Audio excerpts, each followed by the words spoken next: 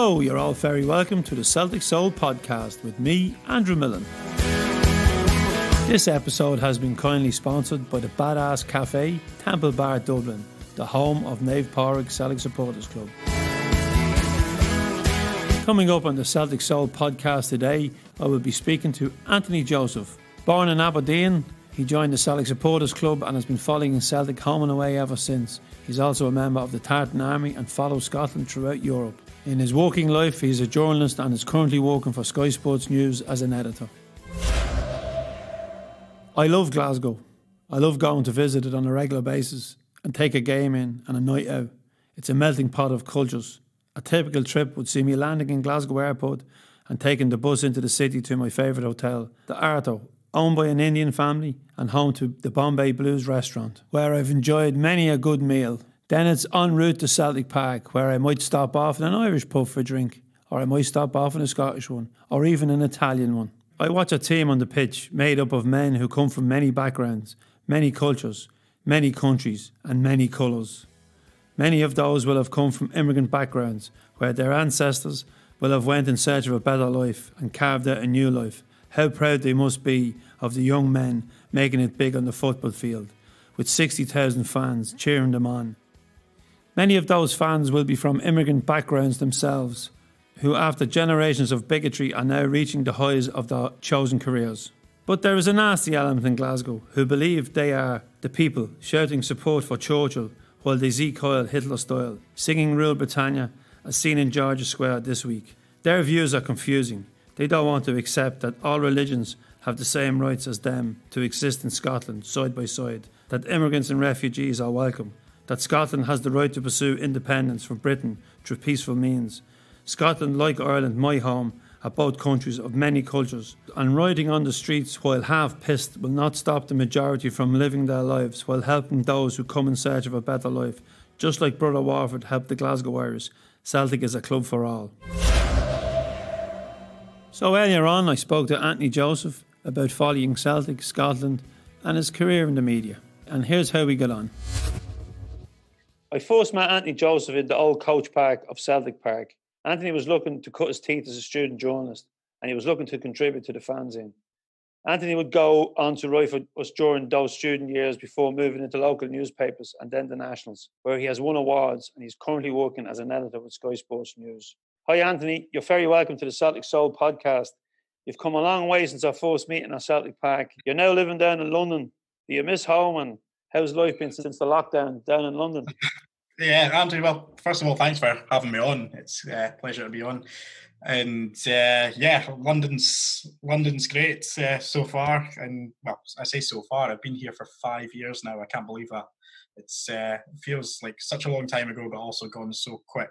But yeah, a long time since we first met when I was maybe 16, 17, and just trying to get some work published and some opinions across and things like that when I was trying to get a portfolio of journalist work to help me. And it definitely helped me because I failed my higher English. So it was my portfolio of work that got me into uni in the end after college. And Anthony, I know you love a football because I've known you, as you said, you were about 16.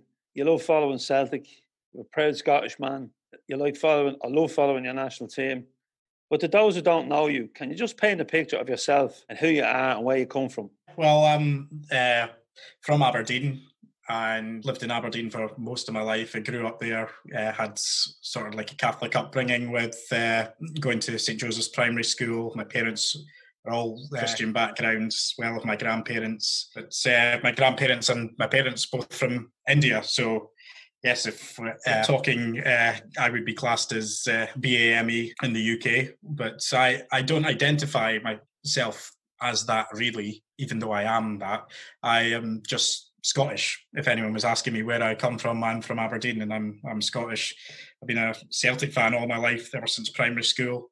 Been a season ticket holder for many years, going home and away and abroad, and same with Scotland, going to Scotland games home and abroad, and that's what I love doing. And that's what I've always loved doing. And I've been lucky enough to also work in football, pursue my dream as a journalist, and get on many trips with Scotland or Celtic, but Aberdeen mainly when working in local journalism up at the Evening Express. But yeah, that's me until I came down to London to work for Mail Online, and that was a good 3.5 years there, learning all about online journalism at the biggest news website in the world. I know many people have their opinions of it, but it was definitely a huge learning curve, and it set me up for what I do now, especially at Sky Sports News, working in TV, but also helping out on digital platforms as they try to grow that, and thinking about new media. I did a little spell, a 1.5 years at Kika Media in between that, and that was all about new media and doing like very Soccer AM style videos with footballers and things that would go out on Instagram and mobile networks in countries all over the world. And it was all about finding that unique kind of content that wasn't just we're going to get 3 points next week. We're asking stories about lives. It was all about footballers' lives and what they love doing. Because there's nothing footballers really open up when you talk about their passions, and that's something I think is strong that you see in new media in terms of Instagram. It's the stories, and Facebook, the stories that do really well are stuff about footballers' lives, and those are the kind of interesting stories we were trying to portray there. And it's also set me up for with my news background, doing Sky Sports News, and also doing the kind of footballers' live stories as well. Just for the listenership, you give us an abbreviation of how you're described. You describe yourself as Scottish. Yeah. What does the abbreviation stand for? BAME. Yes. Yeah, in the UK that means Black, Asian and minority ethnic. So anyone who's an ethnic minority in the UK is classed as BAME. And colour-based? Colour-based, but ethnic origin, really. It's, so I am brown by colour, but I very rarely identify myself as being Asian or being from India just because my parents or grandparents are from there. I'm from where I'm from, which is Scotland and Aberdeen, and I'm not where my grandparents are from. This is me. So that's usually why I don't usually like to define myself by my ethnic origin. I'd rather define myself by my own nationality. We've had, obviously, over the last couple of weeks, we've had the Black Lives Matter movement being backed by sporting stars, when up until then, it was downplayed. Politics had no place in sport, especially in football.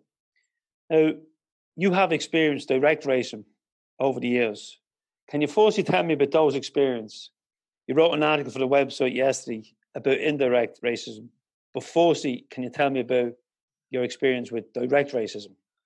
Yeah, direct racism. Luckily, I think I've got off lightly, maybe I could say, but I have experienced it, and it can be awful. I've had someone from my school, a few years older than me, constantly saying racist words and telling me to go home, go back to my own country, calling me a Paki, things like that on MSN.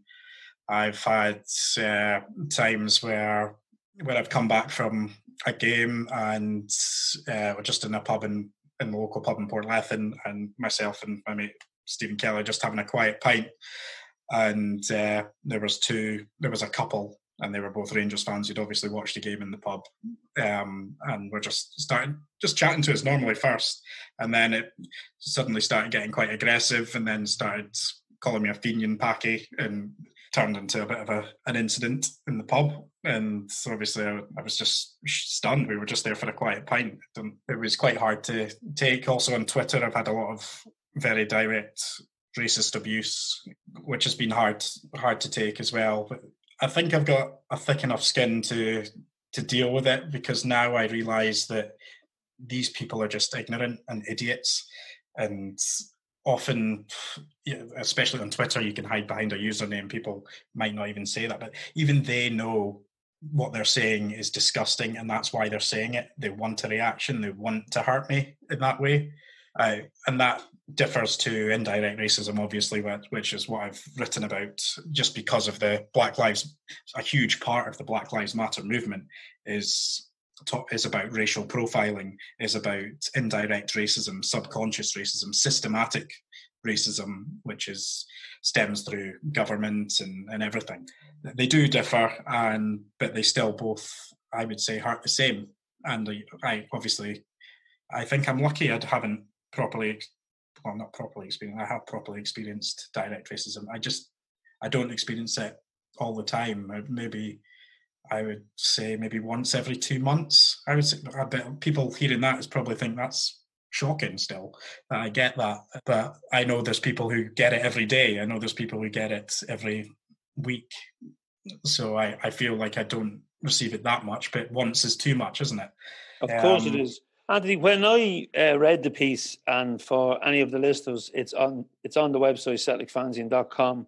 It has been read by an awful lot of people. Within the first half hour, there was over 1,000 people had read the article. And I've experienced indirect racism as a white Irish person because I remember in Tenerife on holidays, a barman called me Paddy. And I said, no, my name is Andrew. No, I didn't know this was racism at the time.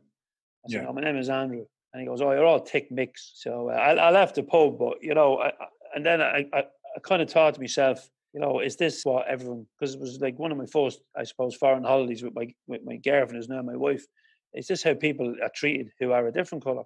I then met a friend from Drogheda who is dark-skinned. I don't know his origins. He grew up in the same council estate as me.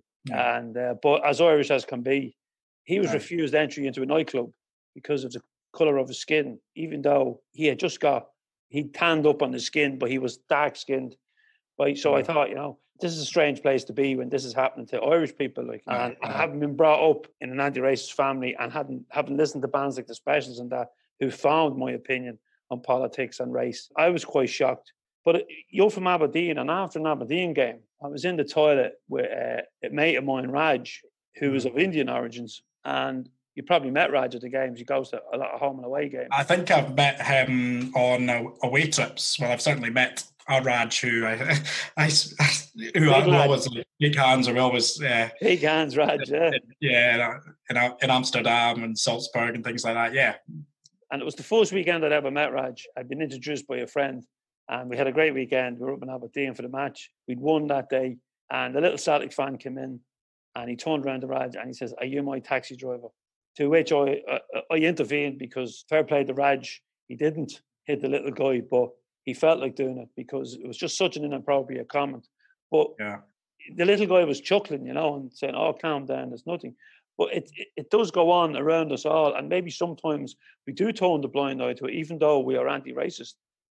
Yeah, and I think that's the important thing I was trying to emphasise, is that we often see racism as a very far right and right wing thing that happens, but it's obviously the direct racist abuse is usually from far right and right wing people and movements and organisations. There is a left wing racism, if you want to call it that seems to be indirect racism, where people are culturally aware, and they're trying to show that they're culturally aware. So I mentioned how I can go into M&S and buy a chicken and bacon sandwich and be questioned, or not questioned, but just told, there's bacon in this. Yeah, I do. I don't feel I should have to explain my existence and my identity to this person. I shouldn't have to say, well, I'm Christian. I shouldn't have to say that to someone at the till when I'm buying a sandwich. So but they mean well. They're trying to be culturally aware. They're trying to show that they're culturally aware, and they don't mean any harm. But that can hurt just as much, because what that does is it makes me aware, wait a minute, I've got brown skin. I'm not the norm here, if you know what I mean. Even though it's in London where you are, it can happen, and I shouldn't have to feel that I'm aware of my own skin colour when I'm buying a sandwich in a shop or going to the pub or whatever. And that's what I wanted to emphasise, is that it's not just a far right movement, racism, or a far right problem. We need to address it. People who are non-racist and anti-racist can also racially profile, and we just need to self-reflect. We all can do it. It doesn't matter what colour of skin you are. We all can do it. We just need to self-reflect and realise what we are doing, or who we are talking to, or as I know, it's quite hard to explain, because it's a very complex issue, and it's because it's subconscious and because it's not seen. So many people will think that's not racist, or you didn't mean it like that, or things like that. But often I hear that and I get that, but I also know if I was white or if I was a different colour, I wouldn't be asked that question. I wouldn't have that experience. So skin colour is an element, racial profiling is an element, and it's not always right wing and far right, because it doesn't always have to be, racism doesn't always have to be discrimination and direct abuse. Because of your skin colour, we all love our away trips to Europe. They're just the highlights of the season. We don't get too many wins away this year with a bit more luck, but you also travel away with the Tartan Army to watch Scotland. And I love going away with Ireland as well. Now, I don't fear going anywhere. I don't fear going into, Italy. I don't fear going into East Europe, where the right is on the rise, or certain parts of Spain, or wherever. Because of your skin colour, is there anywhere you wouldn't travel or you would be fearful of travelling? That's a good question. It is something I think about when I'm booking a trip. For example, like when the stuff happened with the Bulgaria and England squad, you do worry about coming in just on your walk to the game. If you come up across the wrong group of people, if I'm in a group of my mates, even with 15 people, if there's 20 or 30 other fans, I always think, well, I'm likely to be the target if that was to happen. So that does go through my head, but not in a serious thought that's going to make me think, no, I'm definitely not going there. Russia, when Scotland played Russia, I did want to go there just because I've never been to Russia, and I love going. Part of the reason I do these trips is because I like to go to places I've never been. Like Albania is not somewhere that would be high up on my holiday list, but I went there for the Scotland game and I loved it. It's great, and everyone was very welcoming there. Russia, yeah. As much as I wanted to go there, I also thought I did have thoughts in my head of, will I be okay there? I get that a lot. The great example of it is Lazio. So when that draw came out, I remember like looking at Twitter and I could see all the Celtic fans buzzing to go to Rome and thinking, oh, that's the trip, that's going to be amazing. As well as thinking it's going to be amazing, I had my reservations because I was thinking they're of trouble, and I hate trouble at football games anyway. Luckily, I've not properly seen it, but the thought of a very left-wing supported club against probably one of the most racist and fascist clubs in Europe and their fan base, I was definitely wary of that. And I was aware that, if I go and there is trouble, I'm going to be quite a big target. If I'm in a Celtic shirt and I've got this colour of skin, I would be high up as a target for who they go to hit or do whatever they want to do. And I'm certainly not a fighter. I've never been a fighter in my life. I wouldn't be able to stand my ground for a start. But obviously, I regret not going. But we went to Rennes, we went to Cluj, and that was great. So finances actually made my decision. It wasn't because of the colour of my skin that I didn't go. I would make that clear. After seeing the result and seeing the fans in the Stadio Olimpico, I was definitely jealous that I didn't go to, but it wasn't because of the colour of my skin that I didn't go to that game. I would say it's something I think about, but it's not going to determine it's not going to make the decision for me. The colour of my skin is not going to make me not go to a country or a certain trip abroad. Maybe at club level, I'll think about it more because you have far right movements. At a football game, I remember being on a stag do in Krakow, and we were going to a Wisłowia game, and we were walking there. And Krakow was brilliant, and it's quite an open city. There was no problems there. But as we started walking closer and closer to the ground, I realised I'm the only person of colour here. I'm getting some funny looks. We also had our stag dressed up as a woman, which was obviously attracting attention. So as soon as we arrived outside the ground, we had one of our mates collecting the tickets while the rest of us were all in a little group. And the Cracovia hooligans, which they had in their hoodies that said Cracovia hooligans, all in black hoodies, were just staring at us, completely staring at us. And I could tell I was getting stares, but the attention was more on our stag, who was dressed as a blonde woman.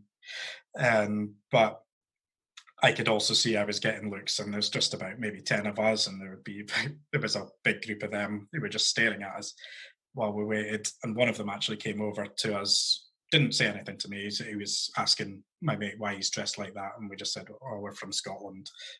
It's bachelor party," and he just said, "We don't like this," and walked back. And he told us to fuck off, and that had nothing to do with my colour of skin. I was just trying to explain that I was getting the looks, and I think people who are white in the Western world probably don't know what that look is. But when you're my colour or whatever, and you're in these situations, you definitely know that look. And sometimes it's not always unfriendly. Sometimes, like, I can be at a Scotland away trip and people are just trying to, not confusion, but just trying to work it out in their heads. You can tell as I walk past in my kilt and my Scotland top. It's not always unfriendly, but then as soon as I speak, then there's often problems. People, it's almost like a light bulb moment of, oh, he is Scottish, if you know what I mean. Yeah, it's funny, as a white person, I've never been asked what religion I am. I've never been mistaken. Now, what do they presume all Irish people are Catholic, which I was brought up. But I know from reading your article that, people think you're a Sikh, they think you're a Muslim, they think you're a vegetarian, they think you're an immigrant. Like, it must be a pain in the ass for you as well, that you constantly these challenges having to explain who you are. I try not to let it affect me. And like, a lot of my friends have said to me, "Oh, Tony, I didn't realise that happens to you every other day," or because I don't really, unless it's direct abuse, I never mention it to my mates or to family or my girlfriend or anything. It's always, I just almost accept it, but because I can't be bothered. If I was to challenge every single time I have experienced indirect or subconscious racism like that, or racial profiling, it would be, it's a waste of a life in a way. But I do appreciate that I do need to use my platform and also my ability and my experiences to speak up about it, and especially when it's so topical at the moment. That's why I felt it was the right time to do it, even though I dithered over sending it or not. And I remember texting you first saying, "I'm not sure whether I'm going to, but I'm thinking about doing this." And you slowly put my mind at ease, thinking, and I felt, yes, this is the right platform to do it. Because I also didn't want to do it from a professional point of view. I want this to be me as Anthony Joseph, the Celtic fan from Scotland, rather than me as Sky Sports news editor. I wanted it to be just about me, not about me as a media person. Well, I'm glad you sent in the article, because the reaction, as I said, has been amazing. The readership of it, and it's a quality article, and we try to get as much quality as we can onto the website, because it's there for people to read. It doesn't cost anything, but you don't want to be just thrown up tripod. You want at least a bit of quality, because we've always tried to have some quality in the fanzine. Well, I just want to say to you that I got a WhatsApp message before I come on here, and it was from Raj, who I spoke about earlier on, who we had the incident in Aberdeen. And the words Raj said was, "It's about fucking time." Mm-hmm. So he's happy that you wrote the article. Yeah, well, that's great if I can be the voice in that capacity, and also just for people to self-reflect. I've had so many comments saying, look, people just saying that they've thought those things, they've said those things, but reading that, they're going to self-reflect and they think they need to change. They just need to just do better. It's because, like I was saying, it's not malicious. Singing Emilio Ezagiri song to me is not malicious. It's not bad. It doesn't make you a bad person for doing that, but it just makes me aware of my skin color when I'm walking amongst people who I regard as my fellow people, if you know what I mean, as in fellow Celtic fans, or Scotland fans or whatever. It's just trying to make people realise and reflect. That's all I wanted to do, and I think hopefully, certainly from some of the comments I've got, it's hopefully doing that, and I'm glad to have been given that platform to do it. So I'm grateful to the website and the fanzine and everything, because I wanted to do it, from my personal point of view rather than from me in a professional capacity. I'm glad you've done it as well, because it got me thinking, because I would class myself as an anti-racist all my life. But when I reflect back, I probably have passed comments. I probably have had the crack with you, and I probably have had the crack with Raj, thinking I'm having the crack, but not thinking that maybe he doesn't think it's funny. As you say, they don't mean it. But I will now think about it, because sometimes maybe we all need to practice a bit more what we preach. Yeah, well, yeah, definitely, and that's a huge thing. As Celtic fans like to think of ourselves as anti-racist, the anti-fascist club, the very left-wing club, but we can still do so much better as people and as fans collectively. And how uncomfortable, Anthony, do you feel by the colour of your skin that you don't fit into the typical stereotype of the Scottish person? That's always something that bothered me, and probably more bothered me down here, because it's, to be honest, at home I never really experienced it. Pretty much all my friends are white. Don't really have any issues when I'm at home. Portlethin's a small part of Aberdeenshire. Everyone knows everyone, and everyone knows my family as well. And there's never been any problems that I can think of. So it's like I said in the piece, I've never been more aware of my skin colour since I moved down to London, and I don't feel uncomfortable in it. Sometimes I feel like I can't be bothered speaking here, or I can't be bothered even just like ordering drinks at a bar. You'll maybe get not a funny look, but like people just trying to work out, did that guy just have a Scottish accent, or things like that. And I know if they do comment, then they're going to want to know more. And sometimes you just can't be bothered. It's so tiring having to explain your existence and identity a lot for who you are. And yeah, I wouldn't say I feel uncomfortable in my skin. I'm proud of my heritage and my family's heritage, but I'm also proud of, and that is part of my makeup, obviously, but I'm also proud of who I am. And I am just a 28-year-old man from Scotland, and I shouldn't be anything in other people's eyes. I shouldn't be anything else unless we're having a deep conversation and it gets into the point where you're talking about your family's upbringing, things like that. That shouldn't be the first or second question you ask someone, where are you originally from, when you can quite clearly hear that I'm from Scotland. That's something you talk about if you're in the pub meeting someone new and you've been chatting away all afternoon, and that you get into family history and things like that. That's not something you say to a stranger. But in terms of feeling uncomfortable, I don't feel uncomfortable, but it's a pet hate of mine, always having to explain my identity and explain why I'm brown, basically. You work in the media now, you're a Celtic fan. You work for the Daily Mail, who many Celtic fans would have reservations over. I also know Celtic fans who work for tabloids in Ireland and in Glasgow. And yeah. I'm not saying they hide it, but they don't go preaching about it. But it's a job, and it pays their wages, and it pays for the mortgage, and it pays for the kids to be fed. Mm-hmm. So I'm not looking down and saying, oh, you shouldn't write for certain publications, because then we wouldn't be watching a lot of television, because they're all owned by the same groups. Yeah. But as a Celtic fan, you were a Celtic fan before you joined the media, or the mainstream media. Is there a bias in the media towards Celtic, or are we just paranoid? You mean against Celtic? Yes. Or towards? No, I wouldn't say there's a bias against Celtic.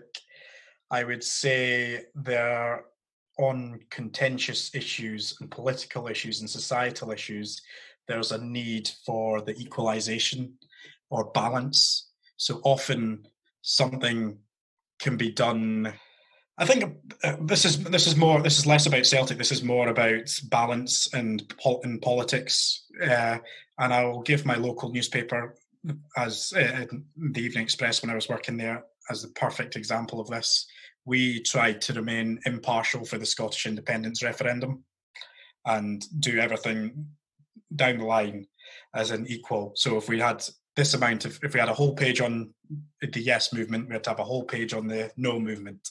And often you found that the yes movement was just a bigger movement in terms of parades and marches and things like that. but we had to try and find something just as big to promote the no side.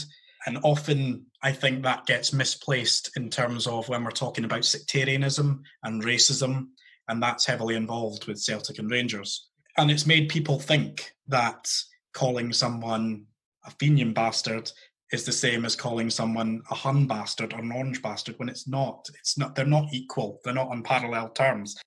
One is intrinsically racist and sectarian. The others are very much political and not borderline sectarian. But we have this perception that we have to be equal. And that's where I tweeted about it today, because Nicola Sturgeon was hitting out at loyalists who were basically attacking a pro-refugee march in Glasgow, in George Square. And she called them racist thugs. And I agree, it was disgraceful, and they are racist thugs, those people that were there.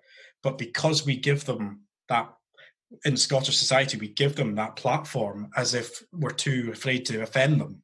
We're pandering to that kind of ideology. And so people think it's accepted.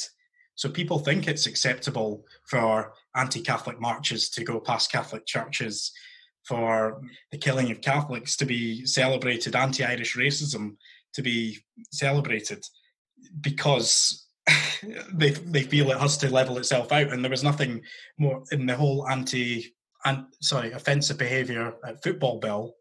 One MSP said we need to even the score, because Rangers fans were getting done for the current sectarianism and racist laws that exist in Scotland, but they weren't able to get Celtic fans properly on sectarianism. They were getting thrown out of court on some of the songs, the Irish Republican songs. So they implemented the Offensive Behaviour at Football Act to level it, so they could be seen to be tackling the problem. But it turned out to be counterproductive, and because you're criminalising football fans, and you're also pandering to an ideology that should be way in the past. It's a right-wing and far-right ideology that shouldn't even be in this country, shouldn't be anywhere in society. So you think that it suits the media to say that? I completely understand why they do it, because they're not thinking about the bigger picture and creating a fairer society, because they're thinking about just reporting on what's going on now as it is, rather than as a bigger picture, and not offending a huge chunk of their readership, which it is. It's such a complex issue, and I feel I don't know the whole answer to it either, of how you do that and run a newspaper as in a city like Glasgow, or in a country where it's so divisive like that, and you've got such polarized opinions and viewpoints, and it's hard. I don't have all the answers to that, but I just think that by making it an equal cause, both tackling the anti-Irish and anti-Catholic sectarianism and racism, by making it an equal cause to far-right motives, it's dangerous, and it gives a platform, and it's also like a breeding platform. It makes young people think, oh, it's actually okay, because it's just as bad as that, if you know what I mean. And I think that's the big problem. So football terms, I do not think there is a bias in the Scottish media. I think everyone reads things the way they want to read it. I've been accused of being a Rangers fan when I was working at the Evening Express in Aberdeen for some of the things I've written. I've been accused of everything. So it's of supporting any club or supporting any cause or anything like that. So it's people like to read into what they believe in and see it with their tinted glasses often. But if you were to look at the football aspect objectively, I wouldn't say there's bias in the media. When it comes to the political and societal problems that Scotland faces, and especially when it comes to sectarianism and racial divide, I think, there's bias, because you're equaling it, and they're trying to balance it out all the time. From one side, if you're talking about one side, you've got to talk about the other. And I think that's a very dangerous precedent you set for future generations, but it's also the reason why it's still quite prominent in society.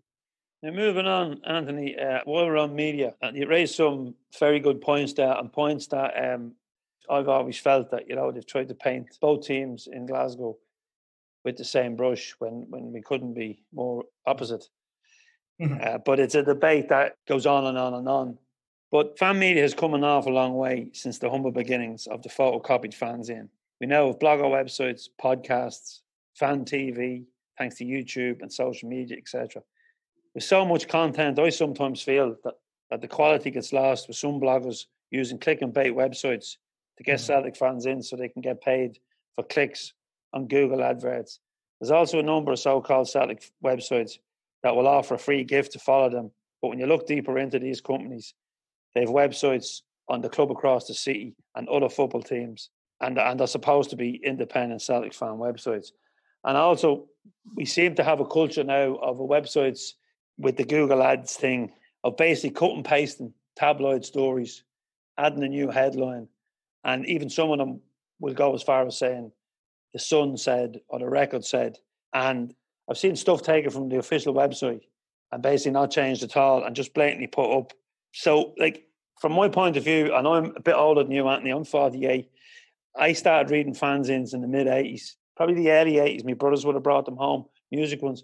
But football fanzines I started reading in the mid to late 80s. I still get it every month, not the View. But they were set up as an independent voice to oppose the Celtic View and the tabloid press. But now it seems to have got lost with modern technology. It seems to have got lost that people maybe they're aiming to get themselves a job at the club or a newspaper, and they think this is the route to go down. But for me, it's lazy journalism. What's your opinions on it? Yeah, it can be, and I don't click on. I know some of my friends who constantly click on these links that Celtic to make star signing or massive signing in the summer, things like that. Just click a headline. I don't know where you stop. I don't really take much notice of it. I never click on them. I enjoy. I think there is a base for proper independent fan media, like More Than 90 Minutes, the Celtic Soul Podcast. I even like 90 Minutes Cynic podcast I used to listen to. I still do listen to all the time. A Celtic State of Mind podcast as well. I listen to that. I see that as proper fan media actually doing journalistic work by Celtic fans for Celtic fans, and going out and getting interviewing musicians, TV stars, former players, fans, journalists. That's the kind of new media and independent media that is really good and strong and has the platform now with Facebook, Instagram, YouTube, podcast apps, and that's great. I don't really have much to say on the clickbait sites because you can't stop people from doing it. People can create a website all they want. What their motives are, can you really make that much money off a few clicks? Because I think you're just going to piss people off when you click on a story that says Celtic to make amazing transfer signing, and then you click on it and it's just some rumor or based on someone's tweet that isn't even of any sort of relevance or something like that. You get a lot of these people who claim to be football agents on Twitter, and I've seen blog posts or websites making a story out of nothing like that. There's some really good independent fan media out there, not just within Celtic. It's really like some of the top podcasts are done by, and football podcasts are done by fans, and you're seeing them grow. I've seen that there's one Scottish football, I can't remember the name of it. There's another guy in the Northeast who I was featured on is Campbell's Footballs, and he just decided to do podcasts, and he's got some amazing names on there like Rob McLean and Ian Crocker and some top footballers and Craig Brown, people like that. Just a guy had no journalism background and can create some good journalistic content, and that's what fan media is important, and independent fan media is better. Because nobody wants to hear that everything's rosy at Celtic, because sometimes it's not. Often it's not. Or taking the club line on everything. That's not what it's for. Independent fan media gives fans the platform to scrutinise and almost take on club hierarchy on certain issues and decision making as well, and it should be used in the same way that the national media and mainstream media does to government or governing bodies and things like that. And it has its place, and it has a very good place. I don't think too much of the clickbait websites that call themselves fan media. Yeah, it's just sometimes I find some things get lost, and then I might find the blogger and he could be writing for 2 or 3 years, and you go, how did I never hear of this guy, you know? How did I never hear of this guy? Because it's buried among people putting content out. Yeah. Twice, it's a tough one. three You times can't an stop hour, you know? No, you can't stop them, but they're putting it out twice, 3 times an hour, pushing down, I suppose, the decent stuff. But anyway, that's just my opinion as well. But before I let you go, Anthony, looking back on last season, what were the highs for you and what your expectations on the upcoming season as we try make the historical 10 in a row? Yeah, highlights from last season. There's quite a lot. Going back to the Rangers game at Ibrox, winning that 2-0. I think that was the very first Rangers game since they've been in the Premiership that I've felt, we're not going to win this. We're not going to do this well. Only 800 fans in the away end. I remember talking to my mate Joe Boyle, we went to the Wimbledon club for that game, and it was summer's day. It was great, and we were both just like, I'm not confident at all. And then suddenly put on a very professional performance, managed it so well, and got the 2-0 win, which was amazing. That's definitely a huge highlight, to win at Ibrox. And then some of the Europa League performances, Lazio at home, Lazio away, they're going for the Serie A title. They could well be champions of Italy, and we beat them home and away, and deserved to as well. Obviously, the low point was losing that game, as well as the Champions League exit, losing that game to Rangers at home over New Year. And I was at that one, and that was really tough to take. But for some reason, and my friends can tell you this, I was not worried. I still thought Celtic would win the league quite comfortably. And I said, I even bet a few of my mates who support Rangers that would win the league by 10 points or more. And still waiting for the money, because apparently the league was cancelled. but we did. And the way they came back from Dubai was impressive. Came with a real purpose, and you really looked at that and you thought, we're going on to something special here. I think Copenhagen at home hurt more than losing to Rangers over New Year, because I really thought, if we beat Copenhagen, can go on and have a proper go at the Europa League. You're in the quarter. You're in the last 16, just 2 games away from the quarterfinals. That was the major disappointment. But then getting the league form, you couldn't take that away from them. They were superb, and it's hard to now assess what's going to happen, because we don't know what's going to happen with transfer windows, how much money we'll have to spend, who's going to be there, will they get Fraser Forster, things like that. We could have a different team going for 10, but quietly optimistic, because it's just going to be such a weird season next season, and we'll still have the Scottish Cup games to play as well, to potentially make it a quadruple treble. But it's so hard to gauge. How are we going to cope not playing in front of 60,000 fans and just playing in front of no one? I certainly think the away games will be easier, like going to Pittodrie, we'll go into Tynecastle. Oh, actually, no, not get Tynecastle.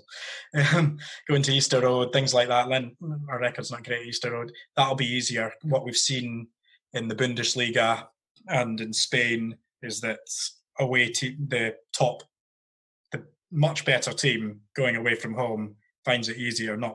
And away wins have been rife throughout the Bundesliga in this new era of no fans. And I think you might see that in Scotland with Celtic and Rangers quite comfortably beating teams away from home when there's no fans. So that could be interesting. It's just going to be so weird. Honestly, it's unprecedented. So I can't really make a proper prediction of how I feel it's going to go. I do like to think we've got a stronger squad at the moment, but we don't know. We don't know what that's going to be like come August or whenever it's safe to start the league. Now, Anthony, before you go, I'd just like to thank you very much for coming on. For a 28-year-old, you've certainly lived a lot, put up with a lot. And if anyone wants to read your article, which goes into it in more detail, it's on the CelticFanzine.com website. Indirect racism, a Celtic fan story. But before I let you go, promise me that you're down with Sky Sports now that we won't see you in a Jim White yellow tie. I'm not sure what the protocol is. I might have to get a yellow tie for transfer deadline day, but I certainly won't be on camera on it anyway. Well, that's something, Anthony. Anthony, thank you so much. And hopefully I'll catch it in Glasgow for a pint, or maybe on our trips to Europe.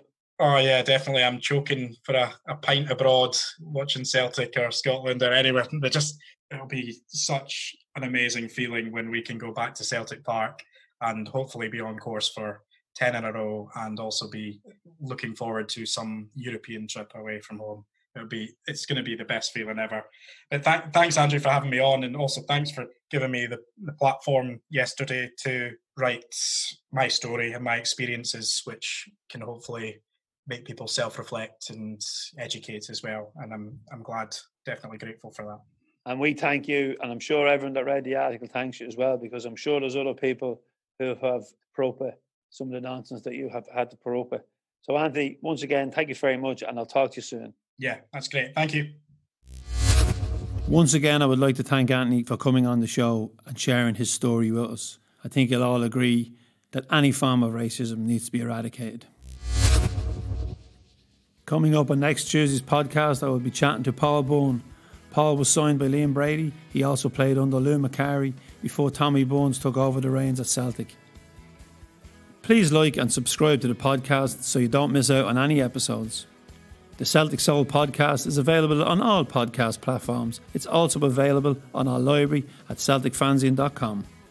On the website you will find daily news and articles, and you can also visit our online shop where we have a new range of merchandise. And a big thanks to everyone who has bought from the shop in the last couple of weeks. It really has helped us with the production of this podcast. And your continued support will enable us to build our independent media Celtic fan platform. Please keep in contact through social media, Facebook, Instagram and Twitter, and keep all the stories and comments coming in to info@CelticFanzine.com. We want to hear from you.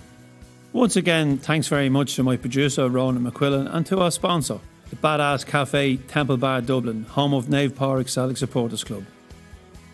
Well folks, enjoy your weekend. I know I'm going to be celebrating with my son Connor, who's 21. We can't go to the pub yet, but we'll have a few social distance drinks. So keep the faith, and more importantly, stay safe.